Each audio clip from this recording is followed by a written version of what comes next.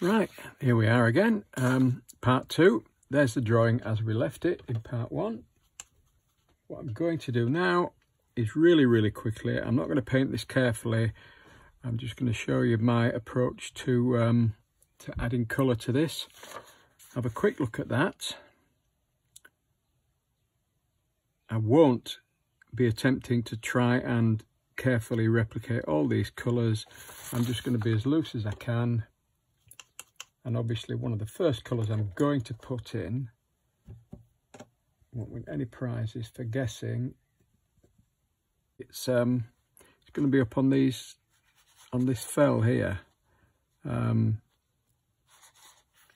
it's kind of a, because when I took this photograph it was in early March,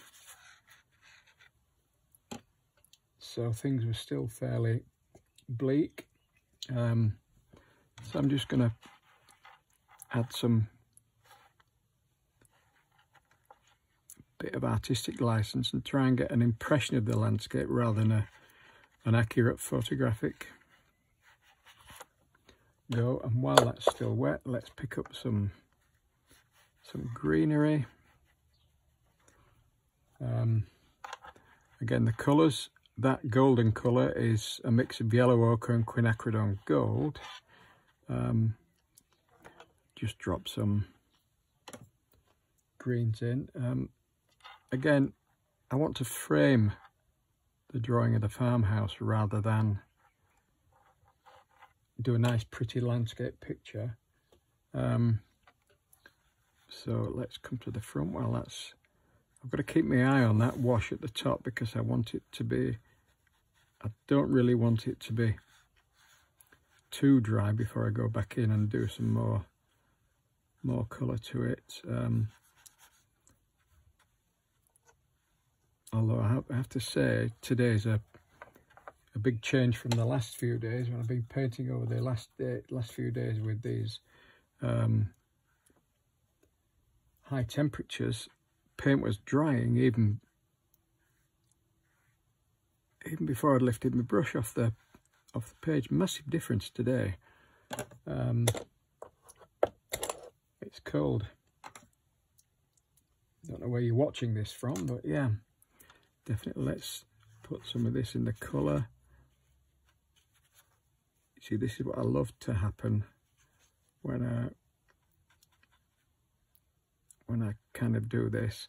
I was tempted to think about my approach to this was to try and put some colour in this, but I think it kind of frames as you're kind of looking over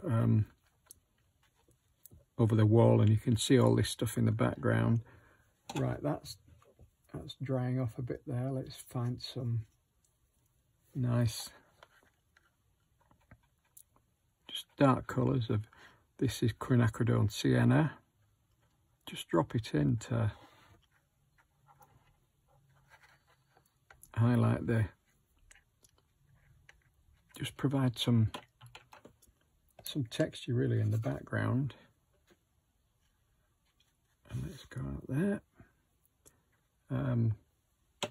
Oh, I've missed a bit. There's a bit of a lawn there, and I think from memory, I think that's more of a cultivated piece of grass.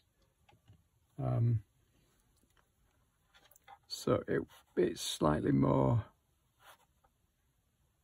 it'd be lighter and not as threadbare. But there's a shrub at the front of the house there that needs some colour in.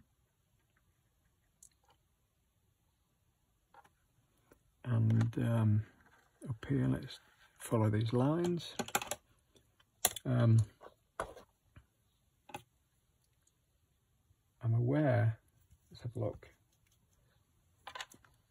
that my brush keeps kind of disappearing off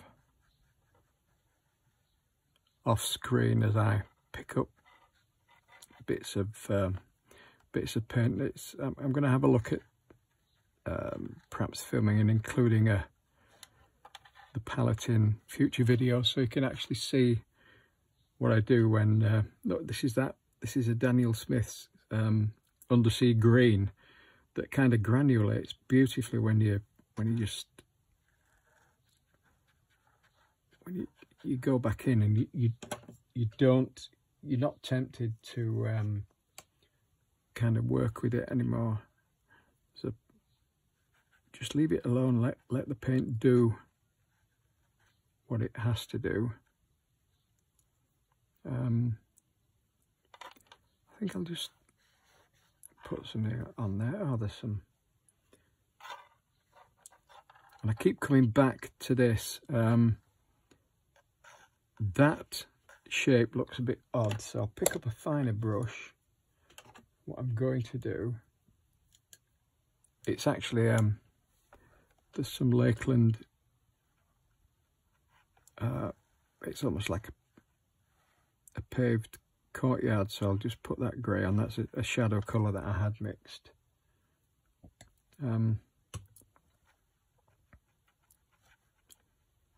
it just gives a bit more sense of depth. And I think while I'm there, I'm going to use the same shadow colour, which again is this is actually a Daniel Smith shadow colour.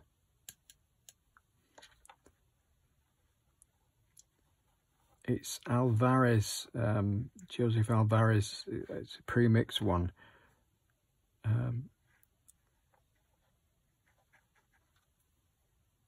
I quite like it's a good basis for a shadow colour if I want to warm it up. Let's have a look at it. See, this is the,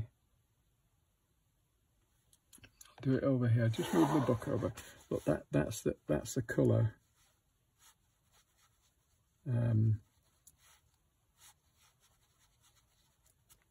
That's straight off the palette. There's no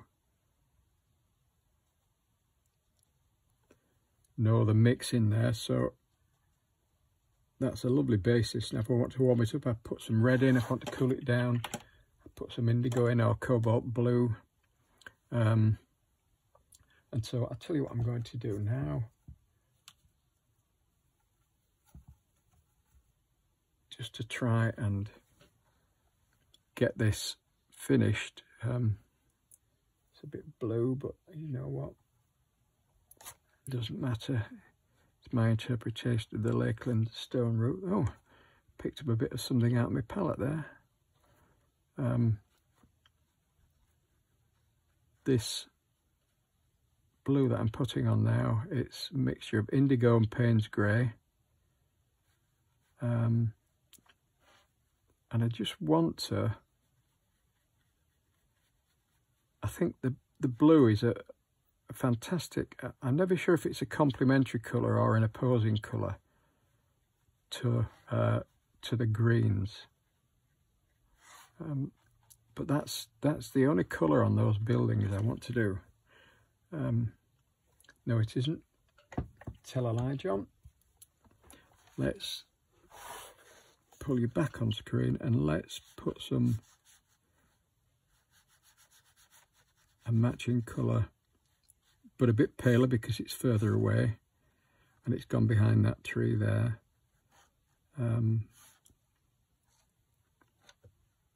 While this is damp, look, I'm just going to drop this bluey colour in to make a bit more of a,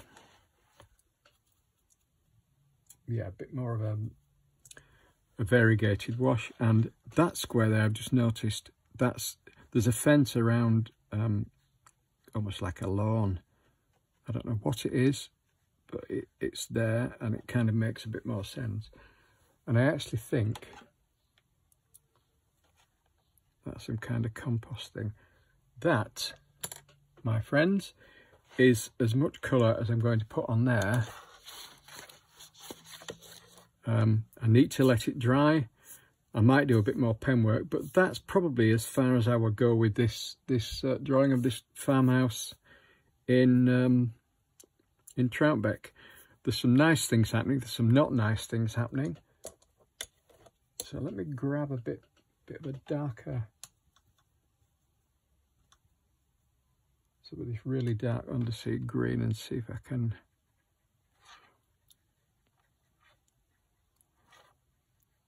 bring it down to the roof there. And this last bit I'm putting on, look, that's neat pigment. There's very little, it's only like damp pigment. There's very little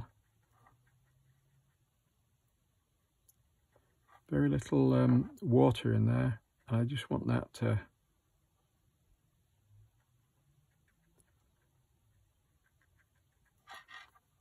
give some kind of, I'm not even looking at the reference photograph now. I'm just trying to make an interesting little feature there. It's a bit dark and it's kind of throwing that building forward. And there we are. That is that sketch of the farmhouse in Troutbeck. Thanks for watching, and if you've got any suggestions as what you'd like me to see, what you'd like to see me demonstrate or show in future videos, just drop me a line or a comment below this. Thanks again. See you next time. Bye.